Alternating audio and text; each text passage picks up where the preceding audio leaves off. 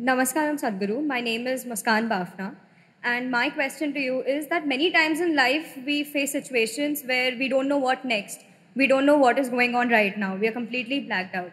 And at that point of time, our friends, our parents, we are given this one suggestion be positive. But Whoa. when I don't know what's going on, how do I be positive? And at that time, clarity seems more important than positivity. So, how do we place the two? So what they're calling it as positive is confidence. Have confidence, don't worry. Confidence without clarity is a disaster. Yes. If you cannot see clearly, at least you must be hesitant. If you're confident, you're going to walk into something. By chance, you may escape sometimes, but what comes your way, you don't know. So it's not about being positive, negative. The important thing is, at this stage in your life, you just focus on enhancing this life. Don't worry about what it will yield. You should not worry about what this life is going to yield. What it yields depends on times in which we are, many other aspects of life. But if this is an enhanced life, it will yield something worthwhile. Doesn't matter what it yields. Who knows, maybe you won't become an artist, maybe you will become an engineer, maybe you will become a doctor, maybe you will become something else, who the hell cares? As long as you enhance this life, something worthwhile will come out of it. What will happen in the end? What will happen in the end? The same thing. In the end, as we told you, this happened. A hardcore criminal was given death sentence in America. Death by electric chair. So, always the priest comes in the end. And the priest came and said, "My son, just tell me what do you want me to do? Whatever you wish, I will do." A very unrepentant convict said, "Father, when they pull the plunger, please hold my hand."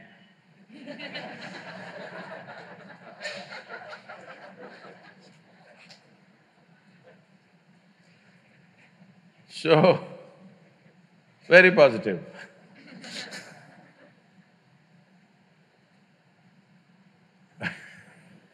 There are various ways to look at this. I had a nasty joke, I'm trying to scale it down so that it fits into the institution.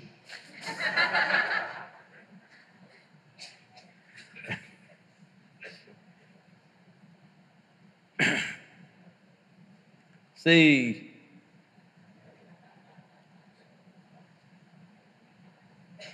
when I don't know what is future, that's a very insightful statement because nobody knows what is the future. Do you know what's going to happen in the next 5 minutes? No. No, Sadhguru, my astrologer.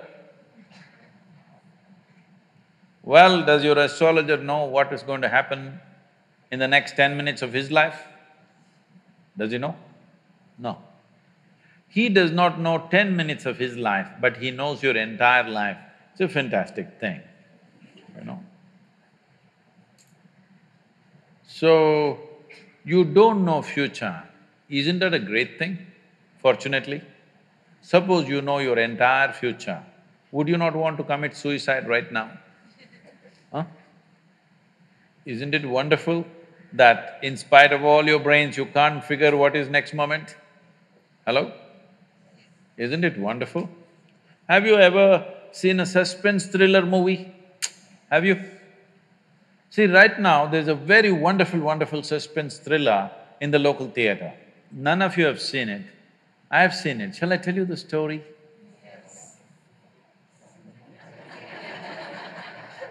Okay, the whole story is going to take too much time, so I'll just tell you the last suspense part of it, okay? Shall I? No. Why?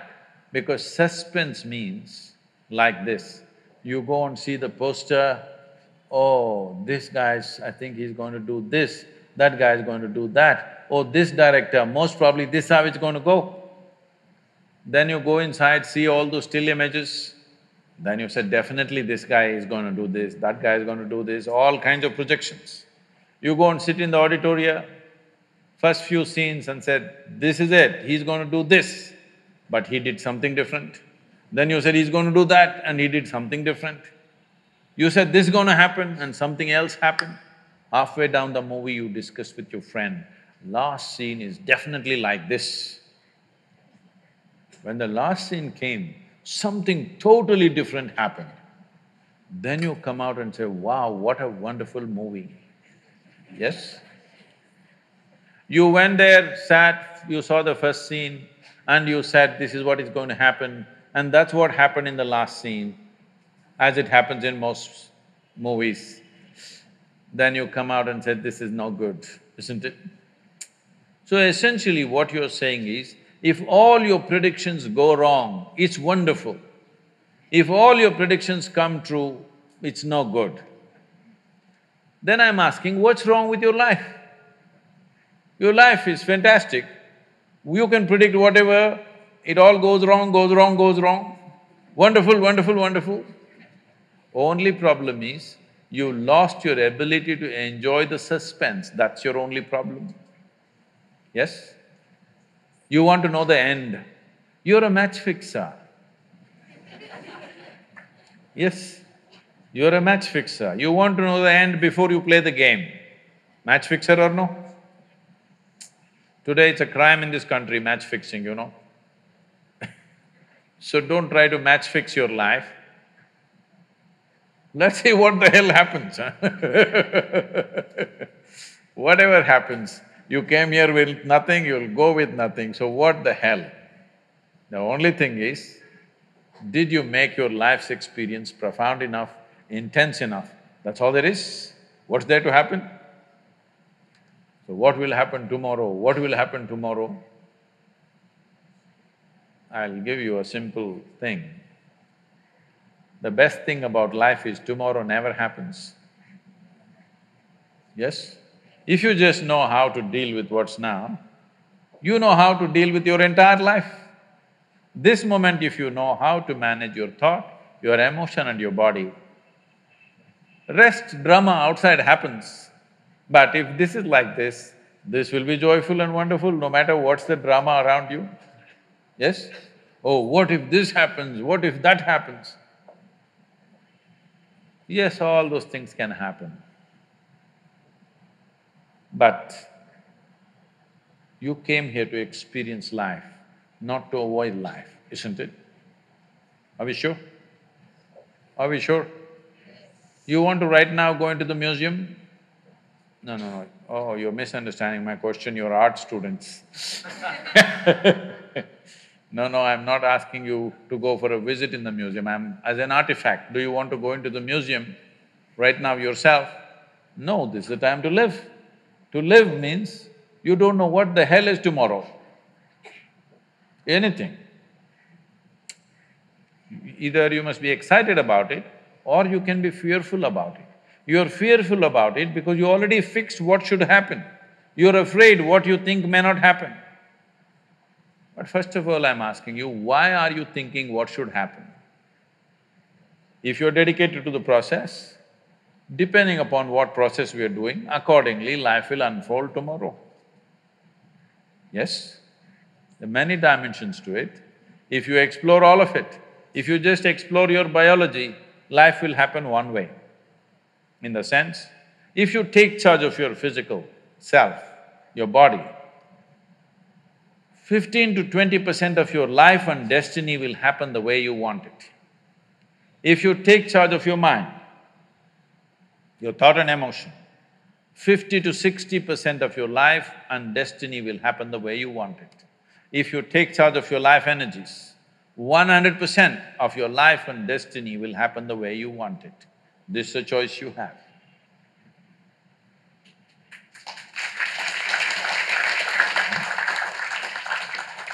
I think I must leave before I'm ousted. What's the time, please? Namaskar.